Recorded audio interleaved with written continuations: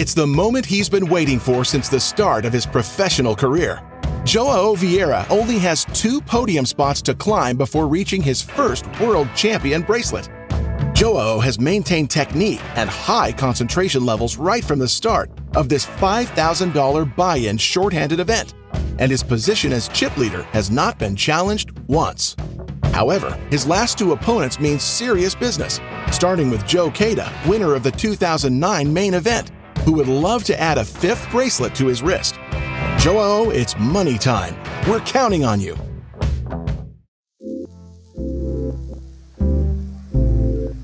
A huge win for Joe Queda, the 4-time bracelet winner. Over $13 million in lifetime earnings. Looking for bracelet number 5. Rei 4 do evento com o Joe Queda. Over $2.6 million in lifetime earnings, known as Nazo 114 online.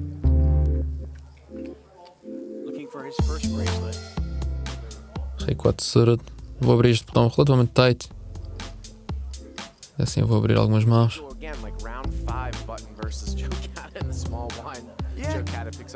Big blind ante faz com que tem que jogar mais mãos.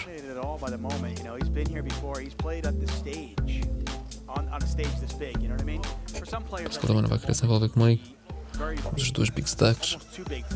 Fez call da small. Valete 7-5. Mau board para mim. Bastante mau para a minha mão. E mau para os nossos ranges. Ele quando flata ali tem muito.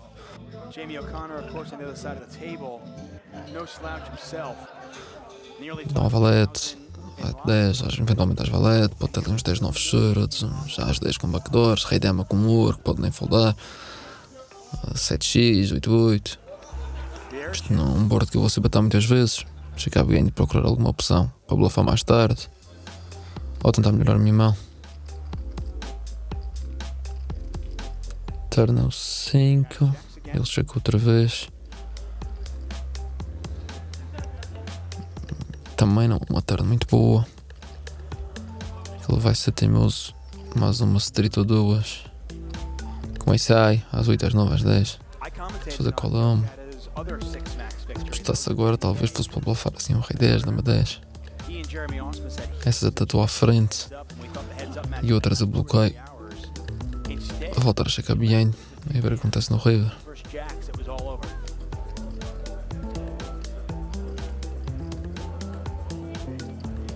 Aqui eram 2, ele voltou a checar. Eu acho que é provável ter showdown value. Tem vários ace-highs. Acho que ele já tinha value betado se tivesse algum par. Parece que eu tenho ace-high também. É o meu perceive de range ace-high. Pode ter rei dama, pode ter rei 10, rei 9. Essas devo conseguir bluffar, embora bloqueie. Ganha dama 10, que não apostou, e dama 9 sura. Não ganha muita coisa. Não tem grande showdown value. A minha linha é muito pouco bluffeira, na verdade. Vou tentar bluffar aqui um ace-high mais fraco, algum rei alto.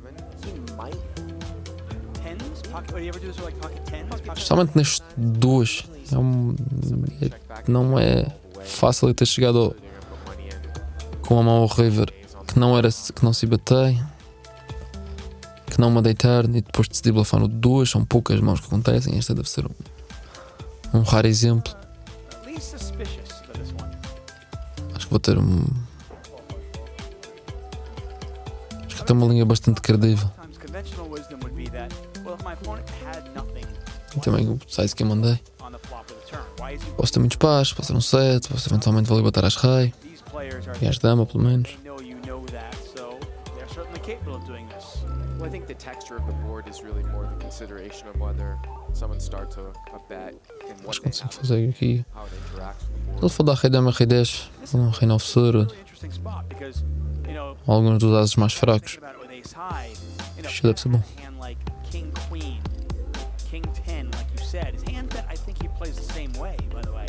Anda Joe, ninguém bluffa num 2. Qual foi o último gajo que bluffou num 2? Depois do duplo checkback. Não, não. Opa. Rei 4. Às 10. Às 10 nem é assim tão mal, se ele tancou-se. Tancar pode não significar nada, pode ser que ele está só a pensar. Mas às 10 é uma das melhores mãos que ele vai ter até. Ele vai ali botar todos os pares pela minha rede e deve ter betar as damas. Parece que o bluff foi bom.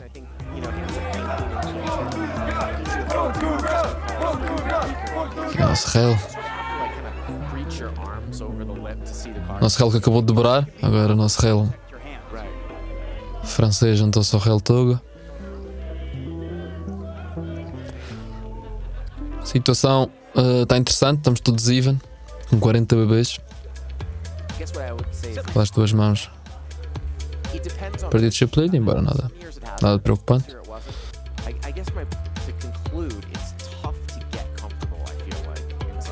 As damas na small, vou jogar em limpo, vou jogar muitas mãos em limpo, quero jogar para outros pequenos, quero ter um range forte.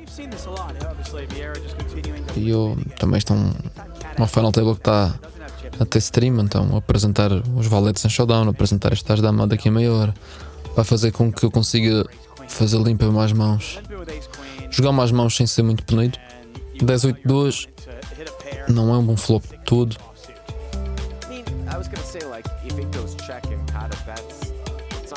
Vou optar por usar esta como bluff barra proteção. Ganhar equity algumas coisas, que é uma opção muito pouco técnica, mas já tem algum sample de mãos blind on blind aqui com o Joe Cada. Ele já foldou um gut shot, já foldou um bottom pair no dia de ontem e mostrou. Então a minha estratégia contra ele é limpar e over CBT. Às vezes consigo chegar a showdown em check-check se ele tiver algum ensaio real.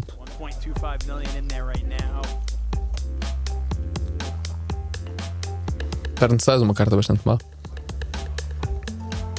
Alguns dos gut shots ali chegaram lá. Check o behind. Agora tentar chegar a showdown contra os tais reset com paus, ou as alto com paus, este tipo de mãos. Eventualmente um dama valete com dama valete de paus.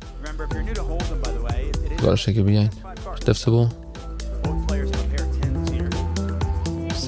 6-2. Chega o turn dos pares com flash. Está a jogar mesmo tight.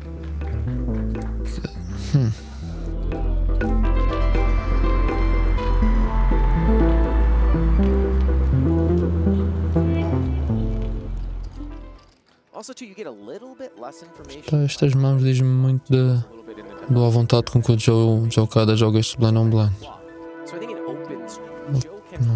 Não vejo razão nenhuma para não apostar aquele turn. Isso é interessante, pode-se continuar a jogar muitas mãos e pode continuar a jogar muitas mãos de forma agressiva.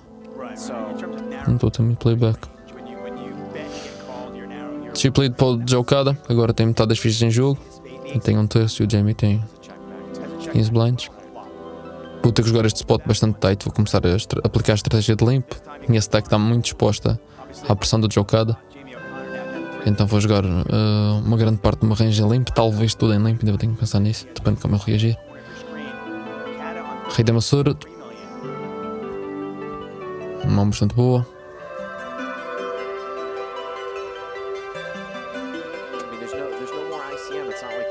Domina muito o range da Big Blind. Ok, isto em princípio é pagamento. Só pedi contagem, mas estou a ver aqui a foldar. Rei da Massura dá muitas stacks. Só parece que tem 14 ou 15 blinds. Em princípio este deve ser call. Não devia chover demasiado wide. Só perceber o que se está a passar.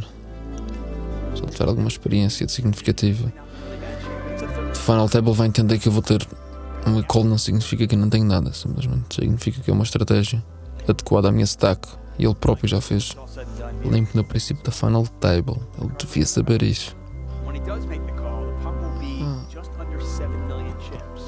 3 milhões. 3,3 milhões. A call. Acho quadral off. Acho quadral off. Às vezes ele não. Despiu-se um bocado, mas tem a seguir 100%. Não estava à espera desta. Espero que o range fosse um bocado mais forte, mas ainda assim o Rei da Massura não há outra jogada nessa call. Estava a confirmar a stack. Mas desta acho que nunca pensei fazer outra coisa. Começou mal. Vai lá se eu faria pede mais um rei de copas. O Real está forte, com este Real vai ter que bater. Não há maneira de não bater. Veja essa voz do Julinho. Aí está. Aí está.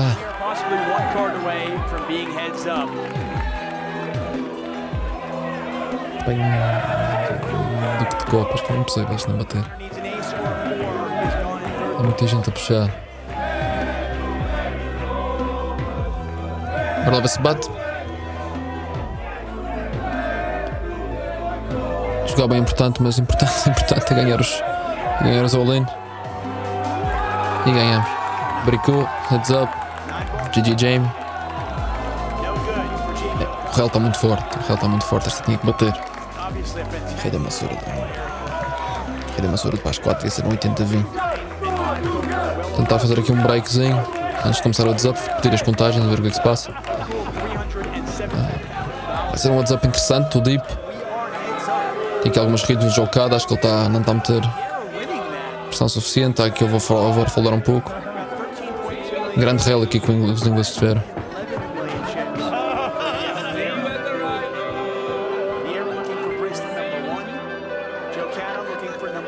Ludovik, faz-me porreiro. Agora está na hora. Está na hora de fechar isto. Heads up.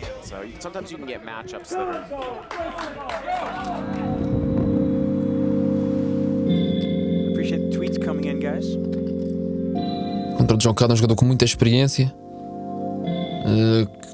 Nestas alturas é muito importante a experiência. O gajo está composto, está calmo, está confiante. Controlar a ansiedade. Infelizmente sobrou um dos... Se calhar o outro jogador que eu senti que estava mais à vontade nesse aspecto. Mas gosto muito do meu heads up, da minha capacidade técnica. Estamos deep e bora lá. Uma pequena desvantagem. Vamos lá jogar. Quadro terno surdo, vou rezar muitas mãos. A Big Blind Anti é grande e faz com que tenha que jogar muitas mãos, talvez todas no botão. Pela maneira que o Joe jogou, aquele ban on blind, acho que vou ter que conseguir explorá-lo aqui um bocadito em algumas situações. Defendo a Big Blind 5-4-2, é um grande flop para mim. Acerta um pouco no range que ele defende, vai defender muitas mãos, mas middle pair e open end a jogar heads up, estamos bastante bem. Aqui vou optar por se batar, negar alguma equity, eventualmente induzir alguns bluffs. Posso decidir se eu vá por cima ou não.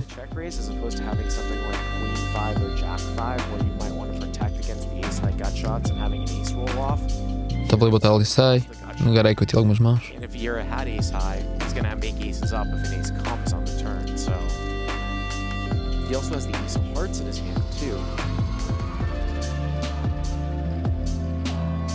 Aqui persegue com muitas cartas.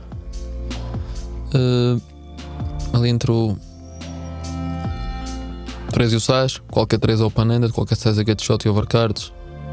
Esse aí vai sempre continuar também.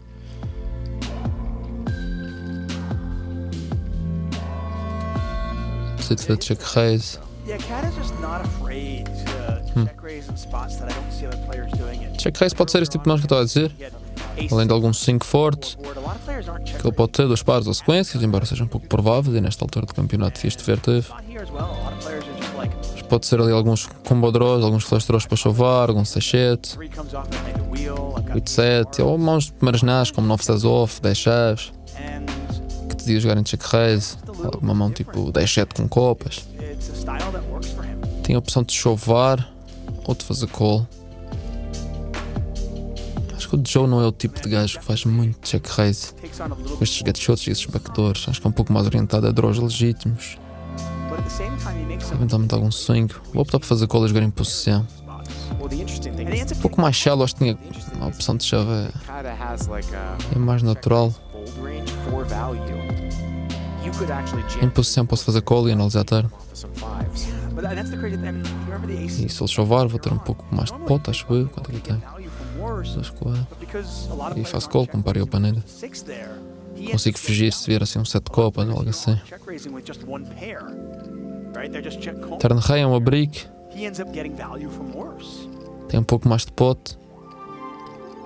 Se ele chover, vamos ver o River.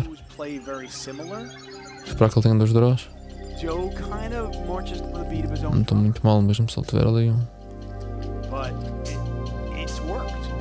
Compara acima do meu.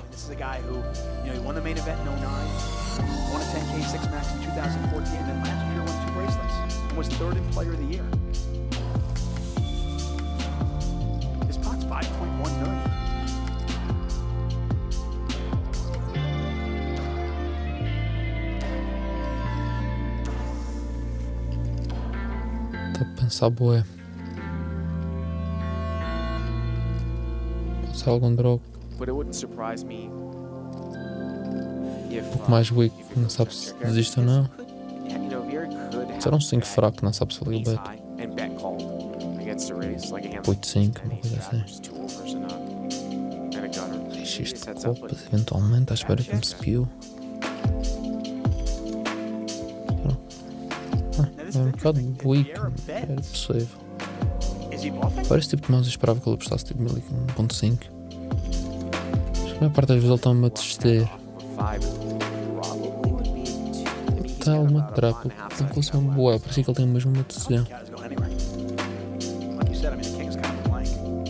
Se aquele seja 2 fins de que andar alguma coisa.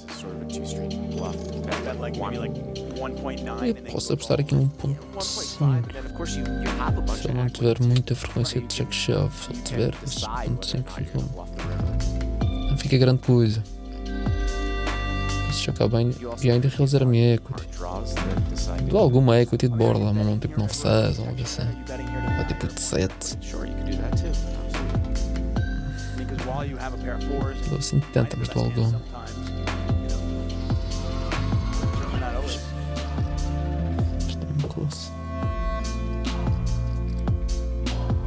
Parecia mesmo indeciso, não sei o que isso significa. Já acabei de ver estou em posição, posso ver a minha equity de bordo. Tenho que estar no vale. Era este river que eu estava à espera. Era mesmo neste que eu estava a pensar. Falhou 7-6. Falhou 8-6 do meu lado. E 8-7 que eu vou conseguir representar e eventualmente levar com algum 5. Estava à espera que ele apostasse assim tantas vezes. Eu não acho que ele vai bluffar nesta carta. Esta carta que acerta mesmo muito no meu range. Parece que eu tenho às 9, ou sai, ou às 4, ou às 2. Ele pode ter um 3, algo tipo 5-3, 4-3, check raise 8, depois não sabia o que fazia, uma mão tipo a minha. Ou uma mão como assim, um valete 3, este check raise. Ou pode ser às 5 também. Às 5 faz algum sentido. Ou às X de copas, este check raise para se tacar. Decidi não usar o showdown. Ou então um size está pela fora, mas isso tanto faz. Está tudo igual, só estou a decidir o size que faço. Mas... as you can see, he started with 14.5 million chips, but under his picture in the bottom left corner, he's down to 9.8. Isto provavelmente o correto era mesmo chover aqui. Acho que se chover eu consigo, ele vai foldar, acho sim. Ele vai 5 pontos, qualquer coisa, 5-2, até 5-2. Deixar algumas para trás. Então levar um hero call um pouco mais white. Este 6, um bocado ao calhos, mas... Está a fazer um size baixinho. Dar-me aos outros demasiado depois que ele não conseguiu foldar, talvez. Nos últimos dias eu fiz muitas jogadas deste género. Hero calls, fiz umas em bluff. Acho que a minha imagem vai pagar agora.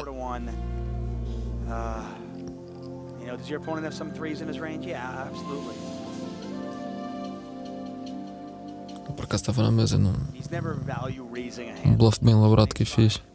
safe to say, right? Sure. Well, he's not. No dia 3. I mean, I think this is. He's got a 3 or nothing. Yeah, this is pretty much a 3 or nothing because I think. But could he do? I mean, could he do this with like? Ponto a minha imagem das Could he do this? macacadas que eu faço às vezes e depois sou pago. I mean, some bluffs, obviously. That's what I mean. I mean, Yeah. could. Com este tanque He ele had, like, deve. let's say he had Queen Deuce of Hearts. Ele deve ter tido para as 5, acho. 2, algo assim que ele descarregou. Ele deve ter acertado o as. Eu não checava 5-4. Ele tem que ter uma value bet que ganhe um as. Porque um as é o que parece que eu tenho antes dele apostar. I was trying to think of something that has some showdown value. Essa value bet tem que ser 2 pares ou melhor. Ele não checa 3 no turno. Em princípio, foi um as que fez 2 pares agora. I mean, 6-7 missed, Hearts missed. Algo tipo rei 2 de copas, talvez. Uma coisa assim meio estranha. 12.35 million. It's 3.2 to call. Huge situation here. I mean, if Cata folds, he still has 10 million chips. If he calls and he's wrong, you know, suddenly he's kind of in that Bora, Joe. 6.6 million chip stack. Aquele rei 4 que lhe mostrei também foi uma linha muito estranha para bluffar. Não sei se curto. Parece que ele não consegue meter às 5 no maco. Probably hating himself for not betting it. Não se vai fazer call. Pode achar que às vezes ele bate tipo às 4. Maybe all the chips go in. Who knows? Não seja verdade, ele tem muito 3x no range. Check raisou. It looks like he's gonna find a call. I mean, this was Achei que ele ia pagar. I can't. I mean, given the price. The fact that other draws missed. Acho que ela esteja com cara de bluff. The ace no bluff at the end anyway, so that doesn't really make that much of a difference. Se ele é demasiado experiente, tem que estar aqui quietito. He's probably just gonna call, not raise. Right. Yeah. Exactly. Não vai perceber que eu estou demasiado confortável. I think, like I said, I mean, he's on the button. You know, if he had suited, if he had 2 hearts, he's probably going to call with everything. But keep in mind, with the big blind ante in there, they're getting 5-1 to limp in. Right. He did open. He did raise. Right. So I imagine kind of does have more threes. Ainda Joe tem coisas para fazer, But tem o it's dia still todo. probably pretty close. The guy's opening 75-80% of his But hands. that might be his thought process, though. Actually, that's a good point you bring up. You know, if he is probably limping. He's probably not folding anything, right? Because he's getting 5-1 with the big blind ante. But the fact that Vieira did raise, do you think, okay, well, he shouldn't have that many threes in his range, Anda. right? You would think that more hands would Paga. limp with threes than raise with them. If That's he's what- gonna yes, play exactly. all his hands. That's what I yes, mean. Yeah. And if he doesn't have that Está do mesmo jeito que este gajo fez call. 3, he was already there. If he had 6-3, he was already there. So how many threes does he have right here? I mean, is he really raising with like Queen 3? And then of course ace 3 is a wheel, and it's probably not going to be played this way because the ace 3 No. is the primary hand that's going to have a 3 and that's He's not, always he's not checking raised. back the turn. He's Right. not checking back the turn with ace 3. Já estou a sentir como é que os outros se sentem quando eu faço aqueles tanques gigantes. Played this way. Vou começar a jogar mais rápido. Yeah, Imagina se tivesse a bluffar. I was remiss. I didn't even bring that up. But that's a Se good tivesse a point. bluffar, perdia 2 anos de vida. Raise pre-flop gives him Lá que tem joguinho, tem sequência. and this makes it even tougher for Cata. Aquele acho que foi mesmo bem metido. The fact that Vieira has less threes in his range, I actually think he could have done É o more. segredo de ganhar torneios. Maybe moved all in. Fazer sequências. Well, that's what I was thinking. He was going to do. It just goes back to that Vai. concept of being polar, and you want O to gajo está a mandar aqui give your opponent a worse price. umas fintas para ver se faço uma reação, também não me mexo. Já fingi que ia fazer call para umas 3 a 4 vezes. Boa. Sequência. O que é que está? Agora está coisa. A suited connector, obviously a low suited connector. One of the few hands that he can check back. Da pote.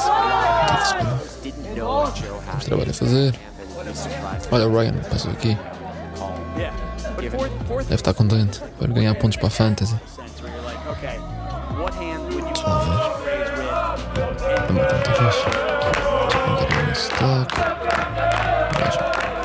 Acho que eu estou com 4 mil, não sei ver. Trabalho a fazer. Advantage. Uma coisa que eu aprendi Suddenly na minha carreira online. behind. E ao vivo também. que isto Vieira is a Winamax pro. That's I believe, a French online site. You can see a lot of the French guys who are still here cheering him on as well. nunca I'm getting 5-1 on the button. nunca está feito até estar terminado. Parece-me que tem 24 a 25 blinds. Voltar a focar. Dá um trabalho para fazer. So I'm limping with some strong hands and I'm Importante não desesperar. Ele está mais short, vou ter que começar a mixar o raise com o limpo. Quer jogar muitas mãos e não quer jogar tudo. Todas em raise. 10-8 tesoura, continua a receber joguinho.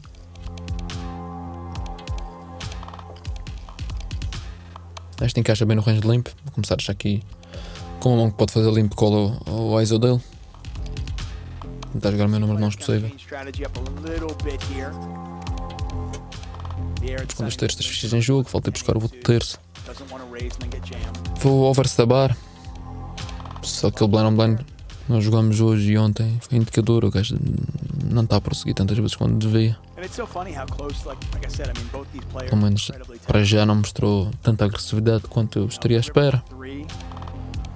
Flopamos perfeito. Top pair. Os cenários de heads up contra a NIT é mais do que suficiente. 40%. O estava bastante wide.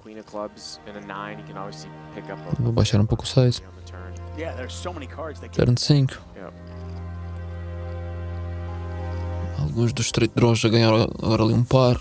9-5, 5-4, 6-5. Vou continuar a delebatar na mesma. Alguns dos pares apanharam straight draw. E como este tabuleiro blind pode ter coisas whites, 2 chás, 9-2, esse tipo de coisas. Vou delebatar aqui 1 milhão. 900k, falta 2 terços, acho que parece-me bem. E depois river, dependendo do river, decido vou delebatar ou não. Tenho bons rivers para delebatar. Acho que vou mandar a volta de 1 milhão.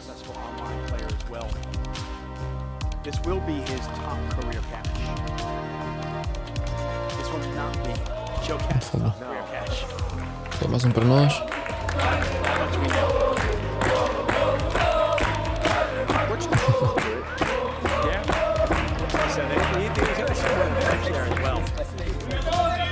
In fairness, all the Americans are out,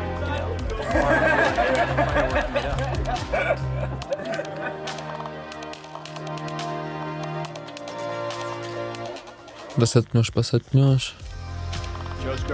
Tem a volta de 30 bebês. Mais rei, estas ajudam.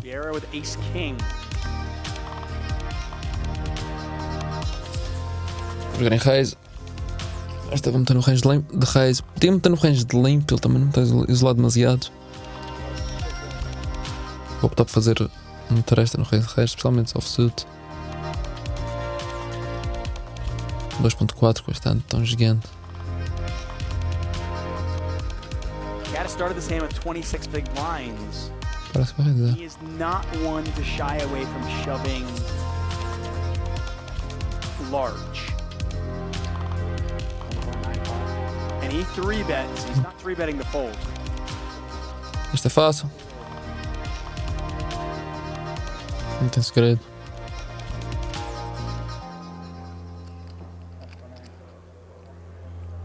Vieira 1,8, 1,9.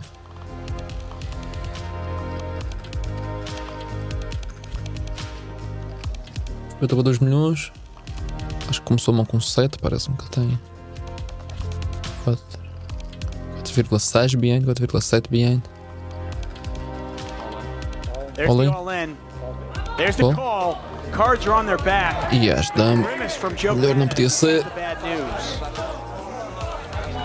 Bem, ultra cooler. Ultra cooler. Felizmente é a meu favor. 12.9 million chips.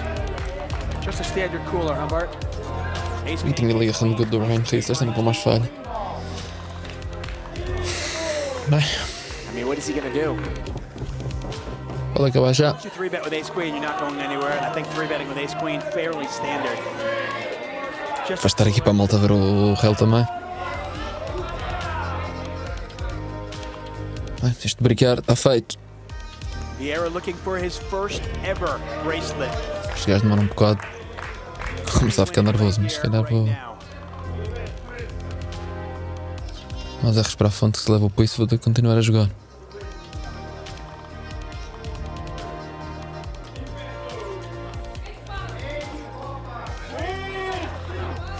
Ok, as primeiras 3 foram boas. Cat is still looking for a queen. Já está a querer ver aquele valete 10-8. As I mentioned, he was A suete. since the start of day 3. Cat Se came in. brica mais uma.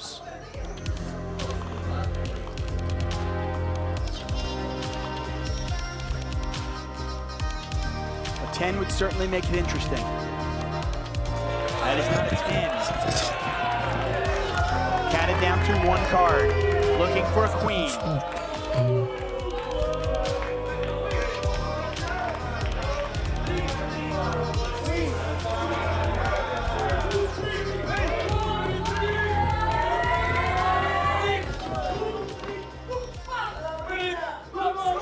Como é que com 2 de espadas? It's over. Vamos! And the Vieira crowd erupts. He wins his first ever bracelet. There you have it, event number 70 champion, a $5,000 six-pack champion, $750. Jogo já. Que fixe. Congratulations, the second place finisher, Joe Cata. Ah pá, nem acredito. Joe Cata, the 2009 main event champion, the 4-time bracelet winner, finishes as our runner-up, $468,000. Every reason to be proud. Certainly could have won this. But there's your champion.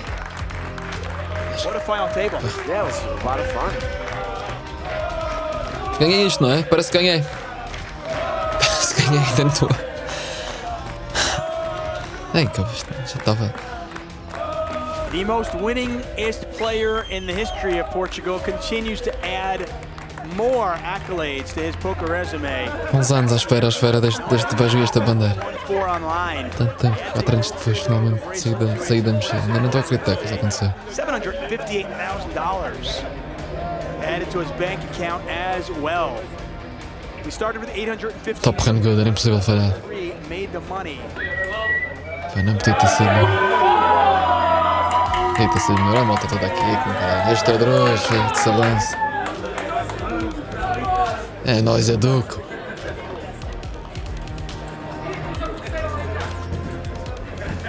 Ih, pá, finalmente é o bracelet.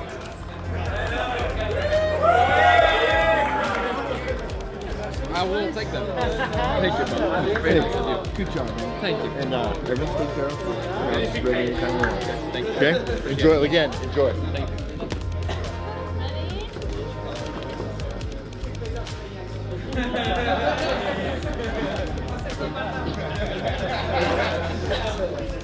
Wait. Falta a bandeira. Where's my flag? Era o que faltava. Sem a bandeira. Pá, as emoções ainda não caíram. Só que eu não estou a tirar fotos.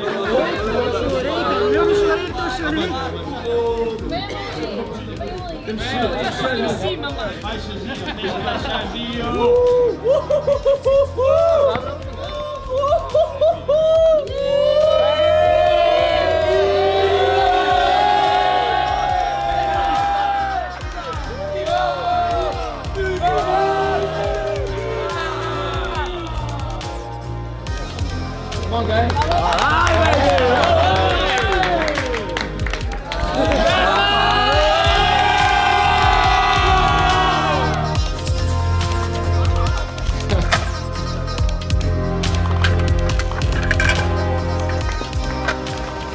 So, I don't believe in justice, but I believe in hard work paying off. Me too. Portugal, João Vieira. Cerimónia de entrega da bracelet. Mas neste momento, muitas vezes.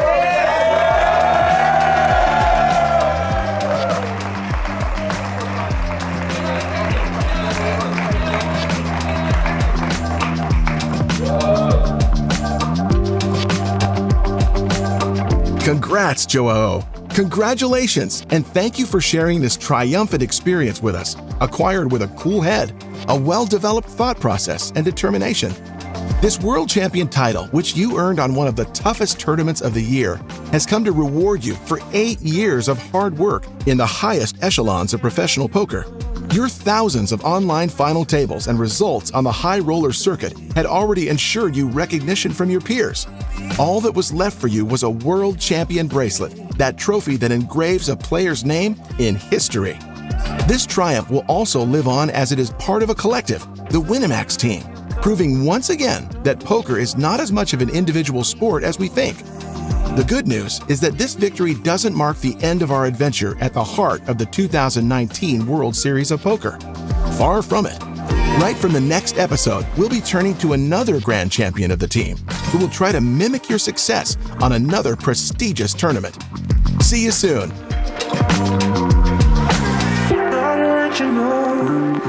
I can't let you go.